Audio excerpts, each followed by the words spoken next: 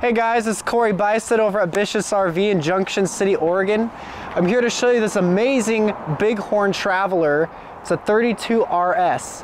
So right off the bat, you're gonna see a couple things going on right in the front. So you're gonna see it's a full-size front cap rig. So that means that the ceiling height is gonna be improved. The fact that we have a slide on the side, I cannot wait to show you this bedroom. So this whole front is gonna be your closet, and the ceiling height is gonna be really consistent on the way back to the end of the fifth wheel you will see inside. So right in the front here too, it's worth mentioning that this has the upgraded pin box. So what this is this is the Rotaflex. So it's just gonna control a little bit of chucking the feeling of the fifth wheel influencing your truck while you're towing. So the way it works is it pivots on this thing right here. You got a rubber piece right here. So this rubber piece is gonna squish and it's gonna kind of like control some of that extra movement while safely having it behind your truck. Now right here, we got 3 storage spots. The bottom one is where your generator would go if you would like to purchase one to have me put it in. This is where your service bay goes for all your jacks and stuff. But the top one, if you come over here and you can peek, you see it. The top one is showing that I can access the very center of this huge storage compartment from the front. If you're wondering what that big metal thing is right in front of it, that is a cable winder. So basically you have this, your shore power, 50 amps would be this one. You can wind up the cable with a motor so you don't have to sit there and do it with your arms. They're kind of heavy, you'll notice. So coming on over here, we got the solid steps right here. If you've never seen this, I'm pretty surprised by now. They're awesome. So coming on inside here, oh, I'll point out too, it's worth mentioning, you have an extended handle. So, you know, mom and dad, grandma, grandpa, they can grab the handle from the first step. It's pretty common that the handle stops right here. And so when you get to the second step, you can finally get support with your hands. That's weirdly really common. So it's nice to see that they've extended it for safety for maybe some family members you might feel you're worried about safety with coming up. Okay, so this is gonna be your classic floor plan, meaning your kitchen's gonna be right here. Your living room's gonna be right here. So starting off in the kitchen area, you have this nice countertop spot right here. This can be for your coffee, for your whatever you wanna do. You can even prep right here. Cool thing to note, this is a wireless charger. If you have a newer phone of any brand, you just lay it right here and it just starts charging. You don't have to plug in at all. So that's super cool because you can just leave your phone there while you're cooking and it's always gonna be kind of generating some battery power for you. You have some storage right here, and this is your control panel behind a door. People like it behind the door because it hides all those ugly buttons. That's my wife's preference. So you get your slide outs, you get your lights, you get your awning, things like that is what's gonna live in here. This is gen prepped. So it does not have a gen on it, but it is all the work has been done to get the generator installed, and this is your switch to kick it on. You would be surprised how many rigs don't even give you a pantry. What is that about? You need a pantry, and they have, this one right here has a lot of space in it, so you can put tall things. To give you reference, this is like my whole arm, fingertips to elbow, so give you reference. Now you got your fridge right here, okay? Moving on into the kitchen area, you got some counter space on either side, but you actually get this window.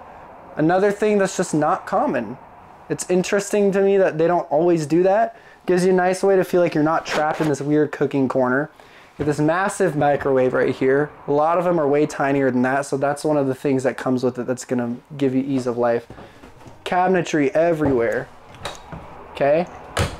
Got all this storage right here. Entertainment stand, you got this TV, you got a fireplace, got some drawer space right here. Same on the other side. So this is the way they did the TV, pushing it closer from the slide out. I can see the whole TV from this spot. Now, if you never thought about that, think about it from now on. Whenever you go into any fifth wheel that's got this floor plan, that TV is usually pushed back so far. The only spot that I can actually see it is right here and kind of leaning forward to make out the whole picture. And then all that can't see it, so you only have really 3 spots where you can watch a movie. So this one does it well. Not all of them do it well. Now you're gonna notice and you're gonna hate that I pointed it out. So that being said, you got storage up here. Notice the color palette. You got this really nice white, but it's paired with this darker, not black dark, but just kind of darker wood. That's gonna kind of give you some balance there. Got your seating right here. Got your chairs right here. They look great. You see the saw marks. It's just kind of nice design. Live edge, well, sort of a mimicked live edge table right here. It's a great color, very strong. It doesn't go anywhere.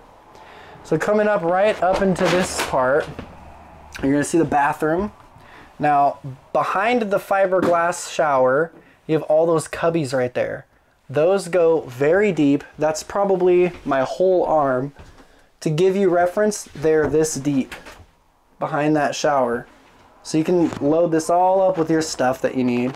You have a spot to fold towels up or whatever you want right here. You have some hangers as well if you need to hang something right there. It's working out really well. Now this is not common, and I wish every fifth wheel on the market did it. You have this like fully fiberglass molded shower. Like, not everyone is doing this. So this is very similar to home. I got new shoes. And then you have all these ledges to put your soaps and stuff like that. So this is super effective, super nice. You're never gonna get a water leak from just water being around in here, whatever, water damage. Get a mirror inside of your bathroom. Notice that not everyone does that. That's kind of a pattern you're seeing in this rig, is that they've done things that not everyone is just automatically doing.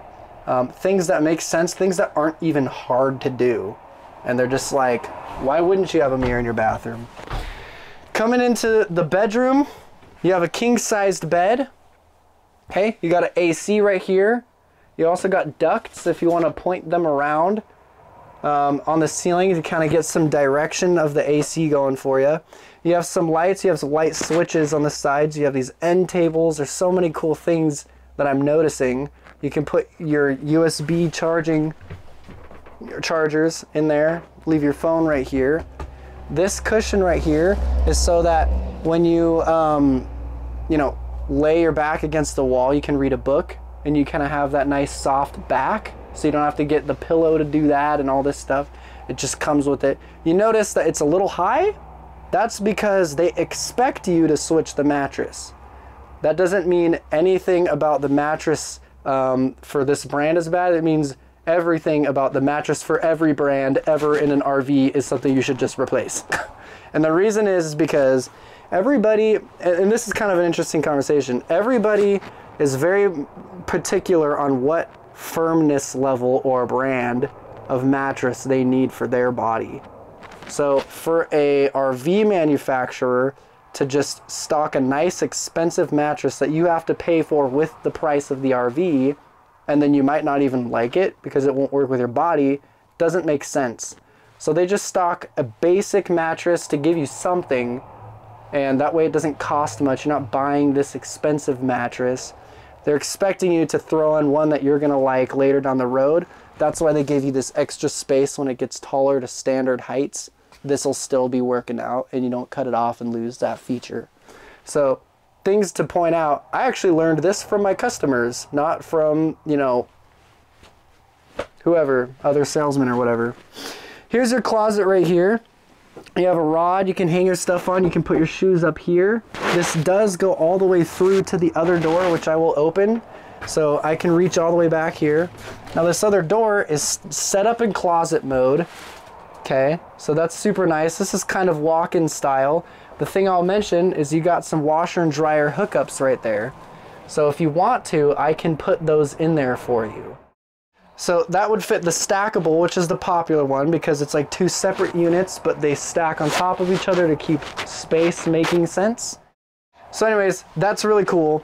Now you have this dresser right here. Okay, you notice that the wood finish is kind of shiny, something you can pick up from the light.